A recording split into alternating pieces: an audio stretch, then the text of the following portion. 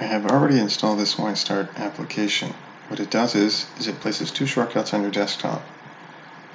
The one to the right gives you the classic start menu for Windows 11. So double click on that. It'll launch the icon in the systems tray.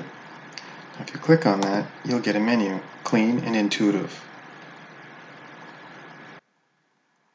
Now the one thing you're going to want to do is make sure that it doesn't disappear.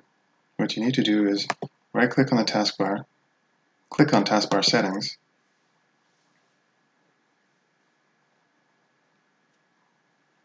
scroll down to the third option, which is called taskbar corner overflow. Expand that, and you're going to want to make sure that this Spencer icon is set to on, not off. Otherwise the icon disappears automatically. And there you go, there's your classic start menu for Windows 11.